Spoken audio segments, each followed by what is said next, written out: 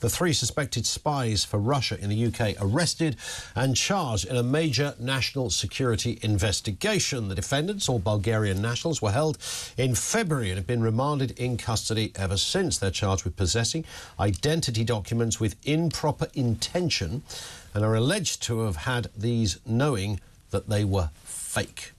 It's alleged they were working for the Russian security services. These are, of course, suspects, innocent until proven guilty, and all that goes along with that, of course. But the wider issue of spies among us. Matthew Dunn is a former MI6 intelligence officer, author of many spy books. The latest one, The Spy Thief, is out there now. Afternoon to you, Matthew. Good afternoon. I mean, it's the stuff of dramas and films and books for forever, really, isn't it? You know, spies, they've been heroes, depending on where you sit. They've been the worst kind of people you ever want to meet. Some are assassins, others are just trying to do some good work. You know, we hear all of this kind of stuff. I mean, how do you define a spy, for a start?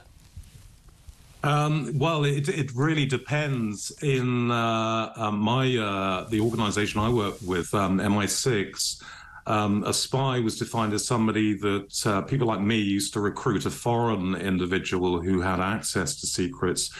My specific role was more clearly defined as an intelligence officer. But that said, I think I'm quite relaxed about calling anybody who works in that world a spy. So I'm not hung up on that. Got it. Everybody has spies, right? True enough. There are certain countries that are particularly active in the secret world, the world of espionage. But most countries do spy in some guise. And after all, it is an extremely old profession. Trying to obtain one's enemy's secrets goes back throughout history. Yeah.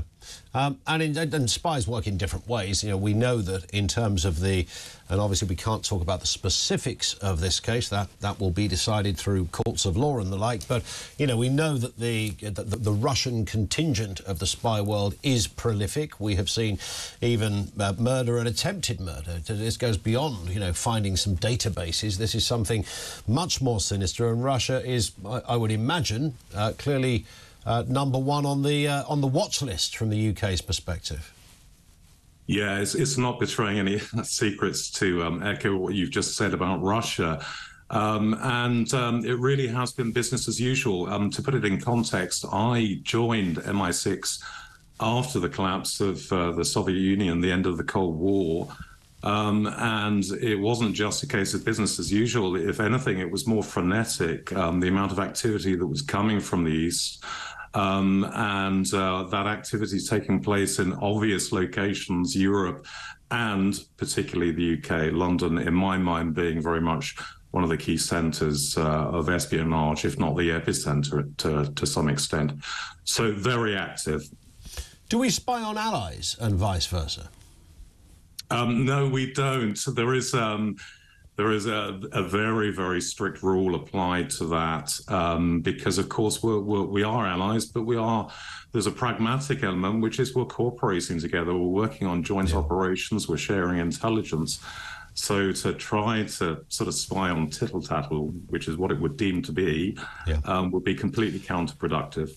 Indeed. And I'm thinking of the war in Ukraine as being an obvious contemporary backdrop that might have accelerated things. I would imagine that whatever Russia might have been doing over here previously, they would have attempted to up that somewhat in the wake of what's been happening there.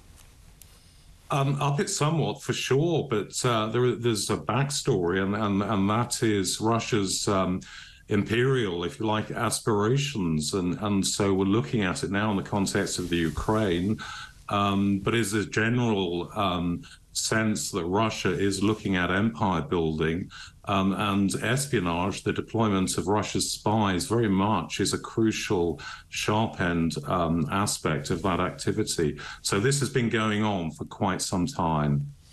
And one assumes that not the last we will hear of this. I mean, this particular case will be decided, as we said, but is it an ongoing sort of cat and mouse game? It's cat and mouse, but and people like me do fall into the trap of calling it a game.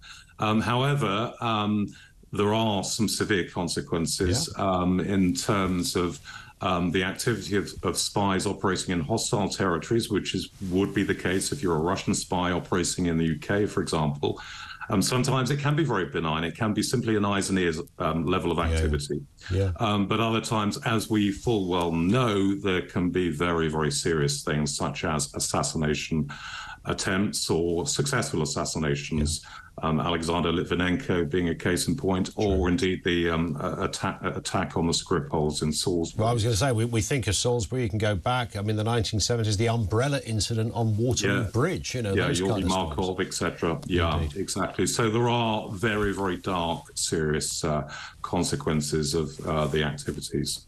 Matthew, thank you for your time, sir. Great to have you on. Matthew Dunn, former MI6 intelligence officer. In a different context, I would have asked him about James Bond, all right? I'm just putting that out there. I didn't forget.